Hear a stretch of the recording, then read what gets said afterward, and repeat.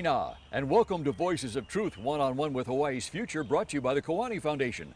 I'm Ahu Kahu Cardwell, and here we are today in Ho'omaluhia Park on the windward side of Oahu. It's a beautiful day in Hawaii, and I'll tell you this right now, we got an awesome guest on the show, so let's go on over here and meet him. Kamaka. Aloha. Aloha. Mahalo for having me on the show. Oh, wonderful. Thanks Appreciate for being on Voice of Truth. Great to have you here. Thank you very much. Kamaka Pili. Did I say your name right? Correct. Wonderful. And Kamaka, we wanted to have you on the show today because you do something very, very interesting, and that is you design, well, instead of saying it, let's take a look at it. You're wearing it right now. So this is one of them, yes, correct. Wow, you design clothing. Clothing. As well as jewelry. Jewelry too, yes. But it isn't just any clothing or jewelry. No. It's Hawaiian style. Yes. Jewelry and clothing, yeah? Yeah.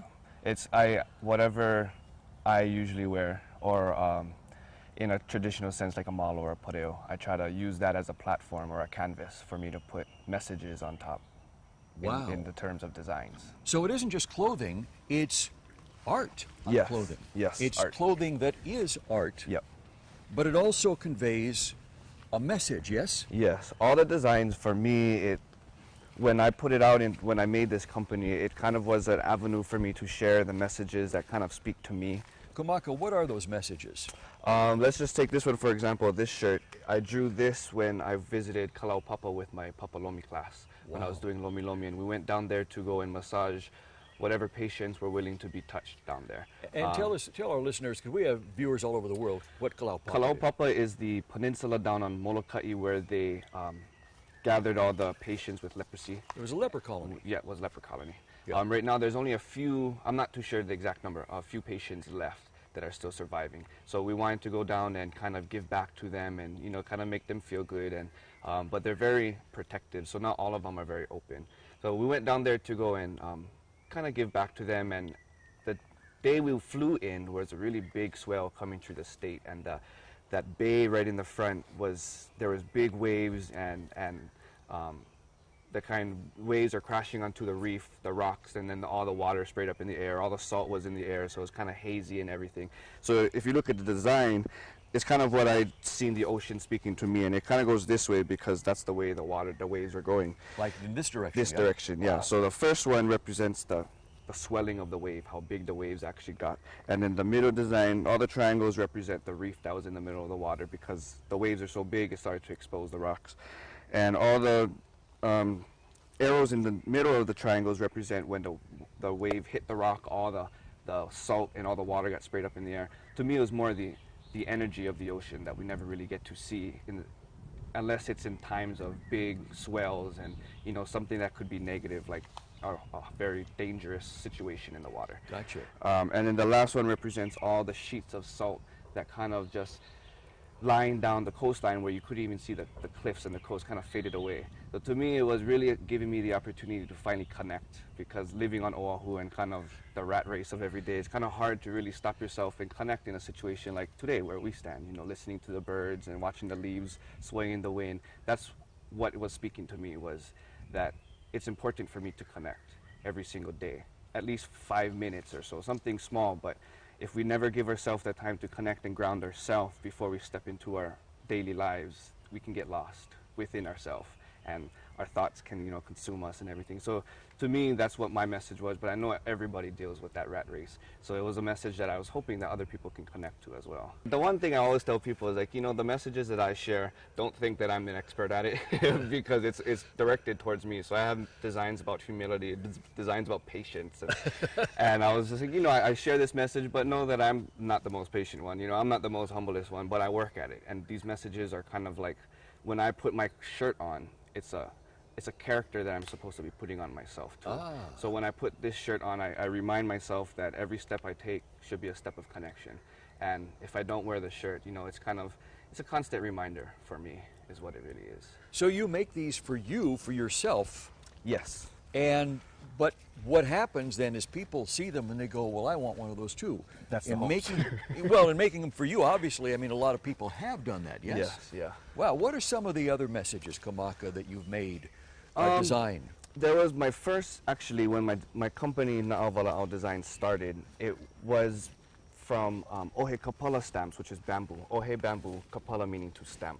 And as a traditional practice that kind of really goes hand in hand with kapa making. Hawaiians would decorate their kapa with different designs that held stories and mo'olelo and kauna, or the hidden meaning of something. So one day I drew this design, and it was just like a bamboo looking design. And what I got from it was that I was talking too much, and that I had to finally follow my words with action. So I had to go into the forest and harvest. So after I drew this design and I got that message, I actually went and I harvested my first bamboo. I carved the design and I made these shirts and I made the Christmas presents. And the design, what it really talks about is that your actions speak louder than your words. And I wanted to, with every design too, I kind of partner up with an organization that I can kind of give back, because I always want to give back. And now that I have another opportunity or an avenue to do so, find ways to do it. So I partnered this specific design with Waikiki Surf Club, because I coach the boys down there, the paddling. Because if it's perfect that, you know, you're in the boat, in the canoe, and you can talk all you want, but it ain't gonna do anything unless you finally put your actions and you paddle as hard as you can, as hard as you speak. So it's messages like that that really relate to me, but I can find people who can relate to it as well. Wow, so it's like walk your talk. Yeah. Amazing. Exactly. Amazing. I noticed your necklace, which is beautiful. Tell Yep. us about that. So this was my latest project, and I've collaborated with Hawaii Culture and Retail Association, and we were able to, these were actually some designs I drew. There are 5 total, and they're one design for each acronym of Aloha, A-L-O-H-A. This design is the last A in Aloha, and it represents Ahonui. And the whole message of this 5 acronyms goes back to this late Auntie Pilahi Paki, and she was one who created these acronyms to kind of give a better understanding of what aloha really means. So when I was listening to this story for the first time, the way I heard it, at least for this design, Ahonui, which means to be patient, the way she explained it, or the way I heard it, was that you gotta be patient, like you know something is gonna happen, and the moment that you're waiting for will come. You just don't know when. You cannot just act like, I don't know if it's gonna happen, I'm not too sure, you know. Debate, you know, you're contemplating yourself. You have to be firm in that you know it's going to happen, but you just don't know when, so that's when your faith comes in and keeps you grounded.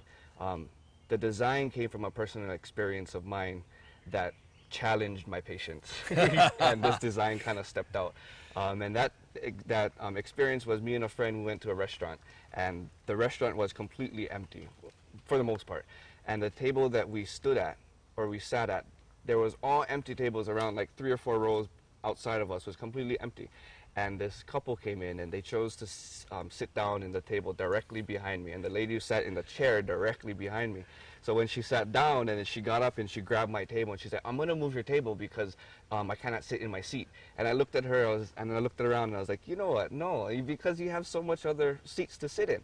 And then I thought to myself, and I gathered my thoughts, and I was like, okay, this is just another challenge for me to prove my patience. Here comes another shirt. So there you go. So the design kind of represents that, you know, all the X's on the side represents all the empty chairs and tables around me.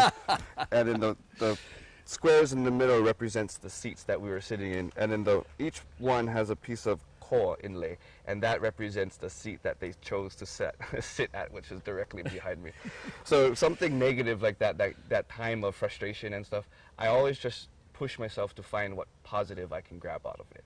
And it might not be clear to me then, but when I spend some time, sit down and really collect my thoughts, I can try to find something, and this is what came out of that experience. So Kamaka, it sounds to me like you're using just what happens in everyday life, especially the negative things that happen in life, to come up with your designs to flip that around, that negative experience, and design reminders for you and everybody else that go like, don't do that.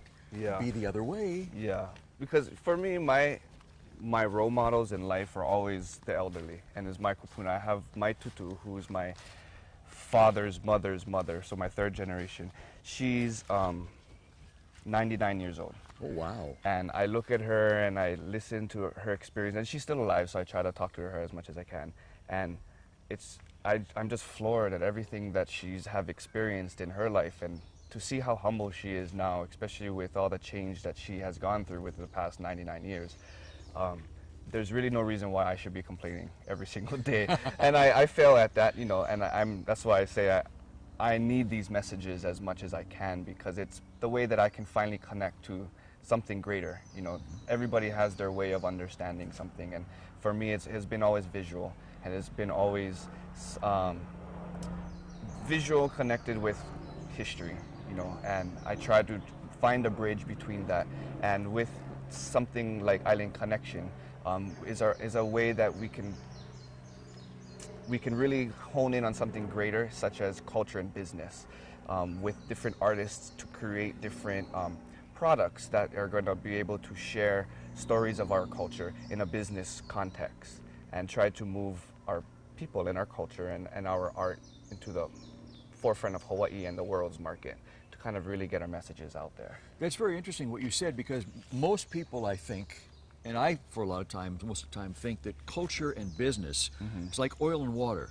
They don't mix. Yeah. But the truth is they can mix very well, can't they? Yeah, they can. And you've done that.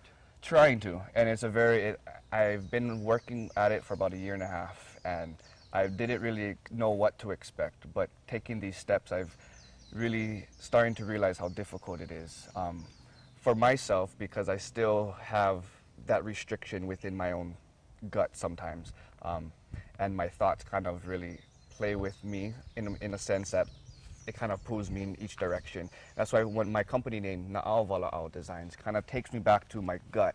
And everybody has a connection, and they can understand when they say, you know, I should listen to my gut feeling or my gut instinct. Yeah, Na'au Wala'au means your gut talking to you, right? Yeah, so it's kind of my way of really getting my mind out of my mind, myself out of my thoughts, and really taking it down to my gut.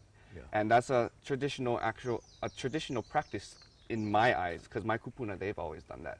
They always taught me, follow your gut, listen to your gut. Put your thoughts aside sometimes because it could really distract you. That's fundamental to the Hawaiian culture going back thousands of years, isn't it? Yes. Wow. So the design, such as the Kalaupapa one, was a really good experience for me in that sense, because it really was something that my gut really connected to, you know, and I got something tangible out of it, for, you know, like a shirt or a design, and the opportunity to share that experience is really priceless to me. Kamaka, what does it feel like for you when that happens? The feeling is going back to like paddling. It's, if you've ever been in a canoe, the moment that your canoe is like hydroplaning on top of the water, that's the kind of feeling I get. And even just chicken skin now, thinking of it, it's one of those experiences and the feelings that when you just know, you know, it's one of those most happiest moments. It's one of those things that, like a song that you can just listen to over and over and over and over, and you never get old of it. You know, you never get over it. It's those kind of feelings that confirms, at least for my designs, that I've done something or I'm finished. You know, and it's a success in my eyes. And that you've also hit the bullseye. And I hit the bullseye. You've captured the very essence of that message that came out of your Na'au. Yeah. Wow. And when I don't get it, I know, because I don't have that feeling. So it's either, I gotta put this on the side, let's just wait a little bit, and you know, I cannot force it. I've drawn designs where I think about it and it doesn't come out the way I want it to, so I know it's not right, you know, it's not finished, it's not what it's supposed to be. History was always a big interest of me. I've always wanted to know where I came from. I always wanted to know what came before me. The path that we walk on, like who paved it, you know, how did it get here, what work and struggles that they have to go through. Pali Highway, for example, the first Pali Road took decades to get finished, and the struggles, and looking at pictures of them going on horseback and taking a couple days to get over the mountain. To me, that's just like, wow, that's my ancestors. You know, I want to know that.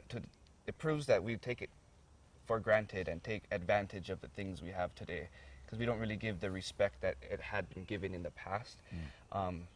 I just don't want to be one of those who always look over something. You know, I want to get deep into it and really have that connection, because it's by understanding you can connect. You don't want to miss it, is what you're saying. I don't want to miss it, yeah. Wow. Because there's a lot of things within a little bit. Like my designs are very simple, and I tell everybody it might look redundant. You know, some of the designs kind of look the same after a while, because I only use the basic shapes, lines, circles, triangles, whatever. But it's the story that I put into it that's always going to be different. And it's kind of just allowing yourself to be open-minded in the steps that you take and what comes to you, you know, not to be so judgmental. And I mean, I can go on and on, but the simplicity, there's so much things in simplicity. Everything for me really comes from hula. It all started from hula. Really? From hula, I've really got to ground myself and really understand where I came from, where I continue to come from. And hula had guided me to take lomi, Hawaiian massage. And to me, it's like hula is an essence of healing through art and through dance. And then lomi is an essence of healing through touch. But what I got from lomi in specific was to really be able to follow your na'au. Follow your gut. Follow your gut. Because a lot of people, I mean, you massage and you cannot see what you're doing, you know, with the inside of your body. But if you follow your gut and just allow your hands to move where they're supposed to, I haven't got a negative complaint about that so far. It's always been, how do you do that? What do you know what you do? I don't know what I'm doing, you know. It's just, doing a massage really gives me the opportunity to shut my thoughts and to challenge myself to see where my hands can guide me. And it's really taught me that. So I apply and I take that concept from that practice and I put that into designs. Then Lomi kind of guided me to La'au, understanding the plants. La'au Lapa'au is Hawaiian healing through plants.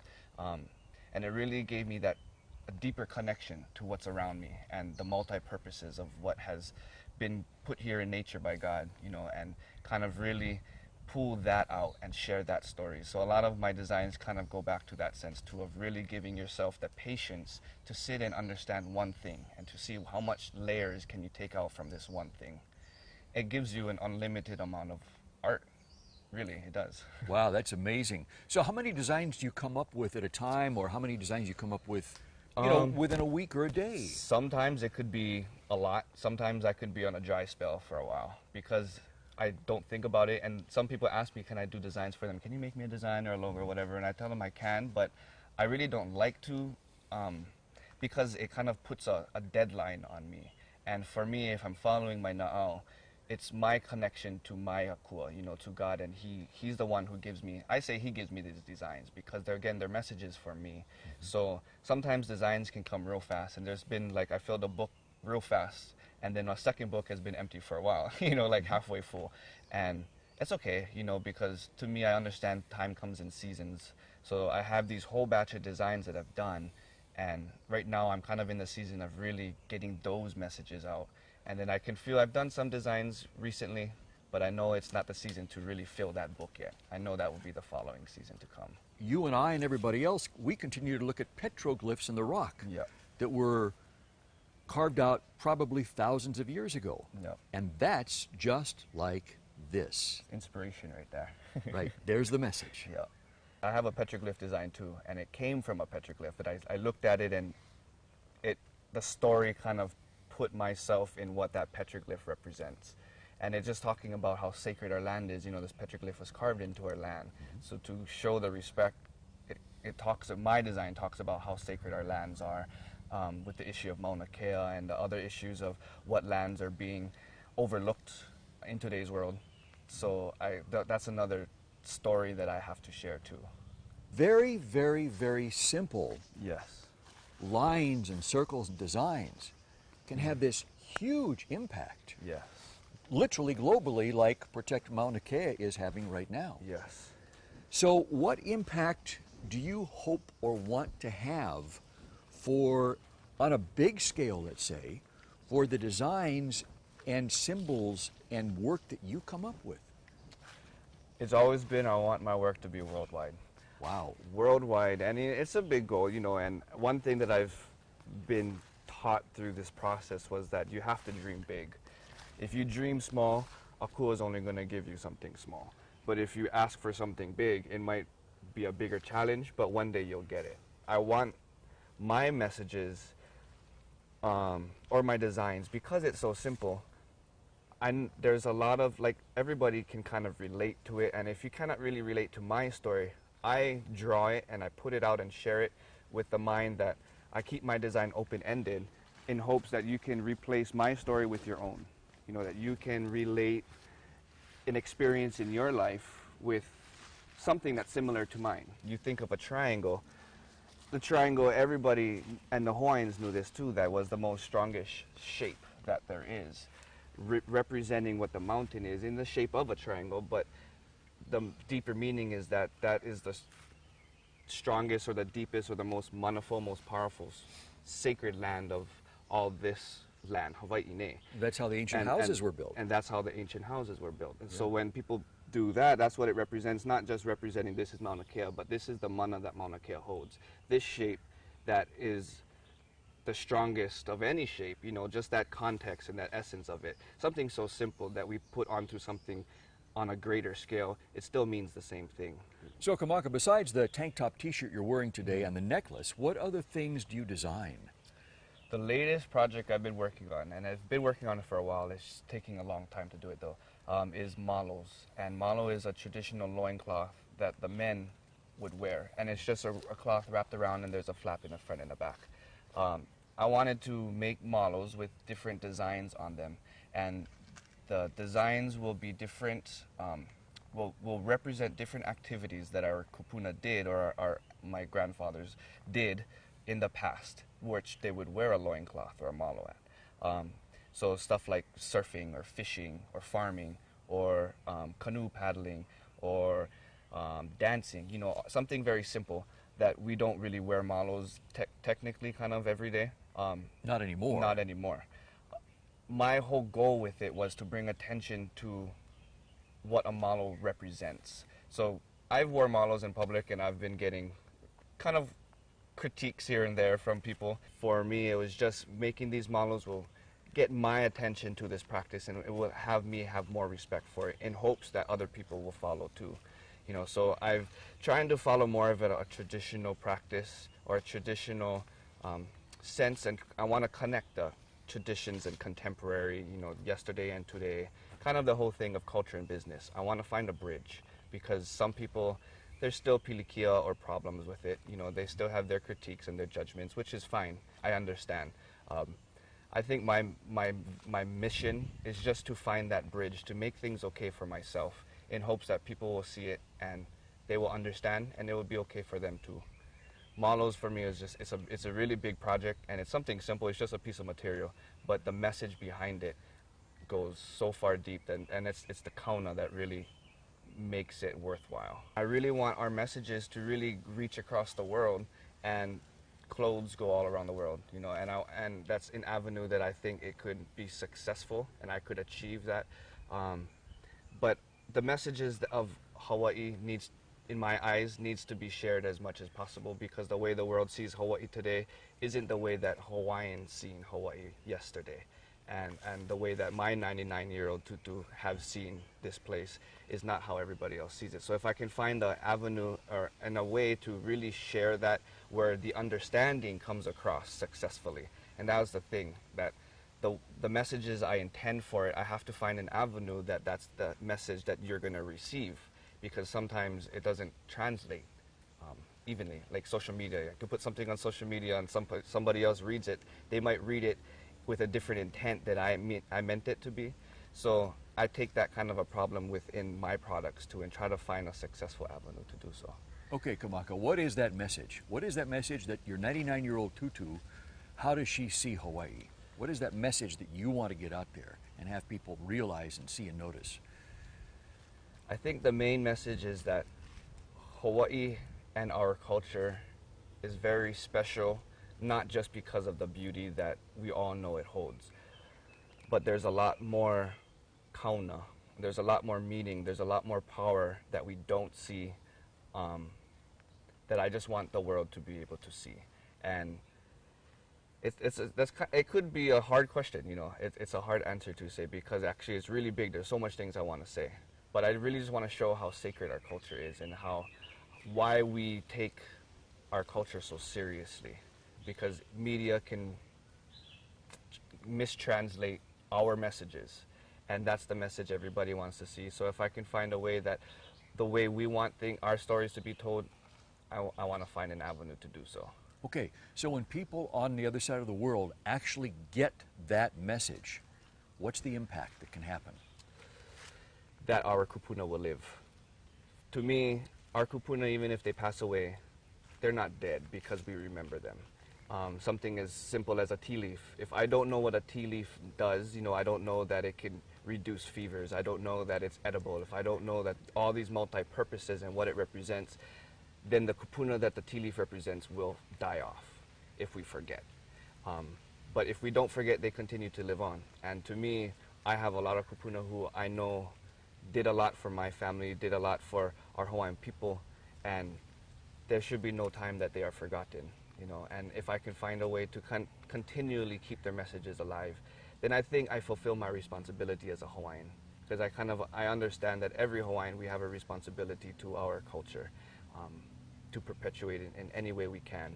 So this is kind of more of a contemporary avenue to do so with a traditional mindset and traditional knowledge, I hope. Wow. Wow. Very, very powerful message. Thank you. And that's where we got to leave it. Kamaka Pili, mahalo for being a voice of truth. Thank you very much. And I keep doing what you're doing, because your designs, your clothing are wonderful. Thank you very wonderful. much. Mahalo. And to our viewers, mahalo to you. Remember, you can watch Voices of Truth on the web 24/7 on voicesoftruth.tv.com, and you can like Voices of Truth one-on-one with Hawaii's Future on Facebook. I'm Ehuke Kahu Cardwell for the Kiwani Foundation, and until next time, ahui ho!